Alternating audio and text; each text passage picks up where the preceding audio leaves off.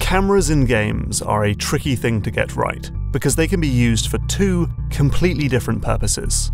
On the one hand, the camera should be used to serve the gameplay. So a wide-angle view gives you lots of peripheral vision, while a tightly zoomed camera lets you make precise adjustments to your aim. A two-dimensional view makes it effortless to judge the distance between two characters in a way that's tricky in 3D. A linear game might benefit from an on-rails camera, while a more exploratory game is going to require a camera that you can control. But on the other hand, the camera can serve more aesthetic purposes. A really wide-angle shot makes the character feel small and insignificant, while a close-up perspective can make you feel claustrophobic and trapped. A first-person perspective is immersive and makes you feel like you really are the character, while a looming viewpoint makes you feel like a god. Just like in cinema, different perspectives and angles can convey tone, mood, and power dynamics. So a developer might subtly push the camera to make a pleasing image. In Shadow of the Colossus, the camera nudges over to the side when you're riding your horse to have the action follow the rule of thirds, which is a photography trick that says pics look better if the subject is not in the center of the frame. Or the developer can just hijack the camera entirely to completely direct the action, as seen in the classic Resident Evil games, where the entire game is viewed through static, pre-rendered backdrops that make it look like you're peering through various CCTV cameras. It's a weird one, and almost entirely driven by the technical limitations of PlayStation 1 hardware, but it does give the devs complete artistic control of the action. Like, look at how the lickers are introduced in the original Resident Evil 2. The first camera is placed here, and uses the leading lines of these two walls to draw our eye to the window, where a mysterious creature skitters past. In the next scene, the camera is now from the perspective of whatever was outside the window, making Leon look like delicious prey. Then, a high angle to make Leon look small and vulnerable, and a scene where Leon must run towards the camera and then around a blind corner, meaning the player can't see whatever threat is in front of them. Then, the camera frames a broken window and a decapitated zombie, again obscuring the player's view of what's ahead. And then a shot that perfectly frames this bloody puddle, dripping ceiling tile, and broken window. I wouldn't blame you if you ever so slowly tiptoed up to the edge of the screen. That's just good horror right there. The most recent trend, though, has been about pulling the camera in tight behind the character's back to create a sense of intimacy. So this year's remake of Resident Evil 2 ditched that fixed perspective entirely and put the camera directly behind Leon's head, with the game's producer saying, "We wanted it to be intimately terrifying in nature, to have up-close and personal zombie encounters that you can only get, I think, with that kind of camera view. So we might lose that awesome licker introduction, but on the flip side, it does feel more viscerally terrifying when you get jumped by a zombie." The idea is, the closer the camera gets to the character, the more you can relate to them. And I think, to some extent, that is true. In 2013's Tomb Raider reboot, the jittery close-up camera does a lot of work in making you connect with Lara's survivalist struggle.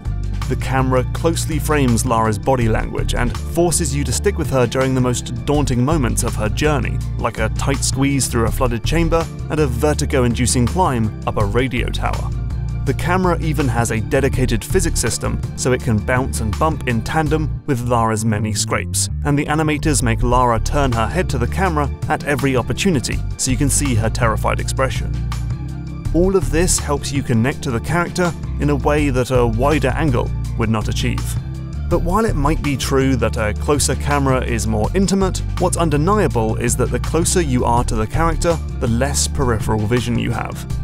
Not to mention the fact that your character covers up a big chunk of the screen's real estate. This is okay for shooters, because being able to aim at faraway targets is more important than what's directly to the left and right of you. So a behind-the-back camera gives you the benefits of a first-person perspective, but you can also see the character.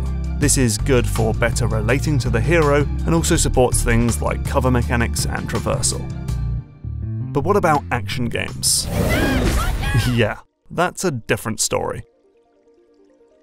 So, the original God of War games used a zoomed-out camera to give us a wide view of the entire battlefield, This perfectly fits a combat system with loads of enemies, wide-arcing attacks, and area of effect magic spells. But Kratos feels distant, more like you're playing with toys and action figures than embodying a character. God of War on PS4, on the other hand, has a much closer camera, which remains pinned to Kratos' back. This does create a more intimate relationship with the character and lets us see the world from his viewpoint. It makes sense for the game's narrative, which aims to tell a more human story. But it's less ideal for combat. You fight lots of enemies at once, and they can sneak up on you from outside your limited perspective. And it's tricky to judge the distance between Kratos and his enemies when swinging the axe. The camera works well when throwing the axe because it mimics a third-person shooter, but it struggles during general combat. And this doesn't just affect visibility, but the experience of playing the game. Where the older God of War games made me feel powerful and predatorial, the new one often had me playing more cautiously and had me running away from the action in fear of getting hit in the tuchus. Now, a close-up camera can work for action games. Titles like Hellblade and Dark Souls track the player pretty closely, but those games are about very deliberate movement, more reactionary play, and most often put you up against just one enemy at a time. For games with lots of enemies, like Devil May Cry, a much wider perspective is preferable so you can see everything that's happening on screen. I should say, God of War's developers did a lot of very clever stuff to make the combat work with this new camera. There are these arrow indicators that tell you where off-screen enemies are currently standing, and Atreus is constantly shouting about what's behind you. Enemies who are off-screen are made less aggressive so you can focus on the ones you can actually see. Kratos magically snaps towards enemies who are just out of reach to cheat the problem of depth perception. Juggled enemies have a maximum height to stop them going off-screen, and the devs added a lock-on button, just like those other action romps, so you don't have to constantly fiddle with the right analog stick. There's a great talk on the GDC Vault about the literal years of work that went into converting God of War's combat to better fit the new camera perspective. But that seems like a lot of effort when there might have been a far more simple answer: a dynamic camera. Because cameras can, of course, move during gameplay. Most third-person shooters have the camera zoom in when you aim your weapon to give you a better view and lets you make fine adjustments to your targeting. And other cameras hang back. Spider-Man becomes a tiny weeny critter in the middle of the screen when web-swinging to give you the best possible view of where you're going. And the camera holds back a bit in Vanquish when you rocket slide to increase the sense of speed. God of War does do this. The camera pops in when you throw the axe and hangs back when you run, but it's by tiny amounts. But developers can actually make way more dramatic changes to the camera, depending on what's currently happening. Look at Batman Arkham Asylum. When you're walking down the corridors of Arkham, the camera's so close up on Batman's back that you can practically smell his bat funk. But when you're in a fight, the camera pulls back dramatically to give you a much better view of what's happening. Here, the camera automatically targets and locks onto the enemy that you're currently fighting. It can lead to some dramatic and rather nauseating swinging of the viewpoint, but it's a good way to frame the action and keep the most important stuff on screen. Bayonetta does something like this too, but actually tries to pull the camera into a side-on view to make a temporary 2D fighting game viewpoint that frames you and the demon you're dueling with. And those aren't the only cameras in Batman. When you crouch down, the game knows you're doing some sneaky, stealthy action, and so hangs back a bit to give you more peripheral vision of nearby threats. When you get into cover, the game gives you a fixed angle that shows around the corner and frames Batman really well. And when you're up on a gargoyle, the field of view is massively widened so you can see the entire room at once. There's also a first-person view when you're crawling around an event, and it even goes two-dimensional when you're in certain Scarecrow hallucinations so you can focus on platforming. And when Batman has been poisoned by Scarecrow's toxins, the camera tilts into a Dutch angle to show that Batman is off-kilter. Rocksteady knows that there's no one-size-fits-all approach when it comes to a camera in these complex and multifaceted 3D games. And so it doesn't try to make one, and instead has the camera shift and morph to fit the gameplay needs. And it works. You still feel close and connected to Batman because the camera creeps up behind him for most of the game.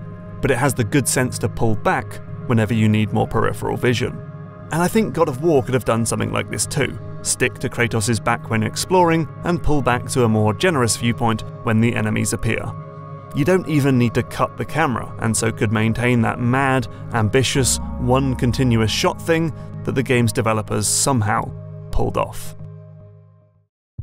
Now, I wouldn't want to discourage developers from trying new cameras. If we never shook things up, we wouldn't have the pulse-pounding action of Resident Evil 4, or the gross-out body horror of Resident Evil 7. And amazing things can be done when devs push the boundaries of what can and can't be done with certain perspectives. Conventional wisdom would suggest that a first-person platformer is a terrible idea, but Mirror's Edge works, thanks, in part, to a wider field of view and responsive full-body animations.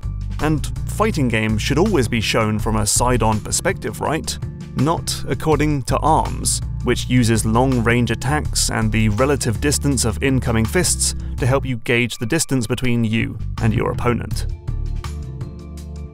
Tony Hawks said the camera in a skating game should follow the skater, but EA found a whole new style by ignoring that and having the camera follow the board. And games like Firewatch use really expressive animations to convey character from a first-person perspective, a camera type that usually focuses on mute and personality-free ciphers. Ultimately, the camera is a really powerful tool, but I think the most important thing to remember is that while cameras can certainly support aesthetic and cinematic goals, it's only going to lead to frustration if the actual mechanical experience is harmed. Because, ultimately, the camera should fit the gameplay, not the other way round. Hey, thanks for watching. I'm not going to ask for the best camera you've seen in a game because good cameras make themselves invisible. Instead, I'm going to ask you to name the worst camera you've ever experienced. Drop your thoughts in the comments below.